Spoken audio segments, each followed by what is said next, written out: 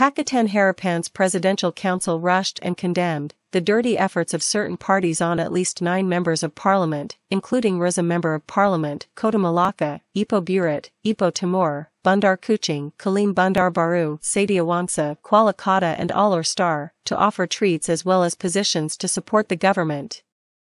The Malaysian Corruption Prevention Commission, MACC, needs to take action seriously, since similar events have occurred to the previous opposition members of parliament.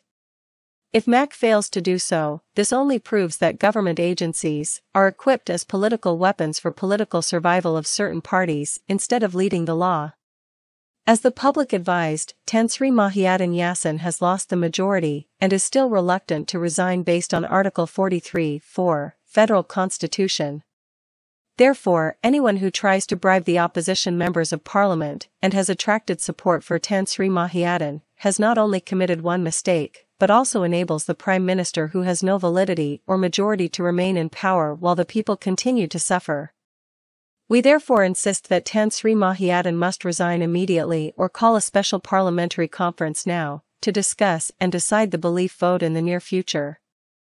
Don't use the time until September to buy support, with a range of tactics that are not dignified and illegal.